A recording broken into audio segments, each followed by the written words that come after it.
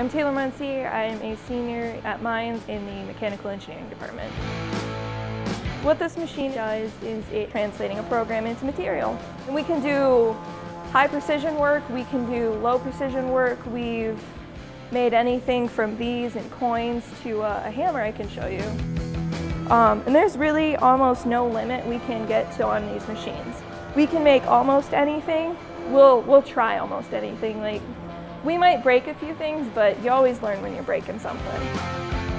It's an important tool because we're engineers, and sometimes engineers don't get to work with these machines. By working with this angle of mechanical engineering, we're actually able to communicate to a broader spectrum of people, and we're able to make things more efficient.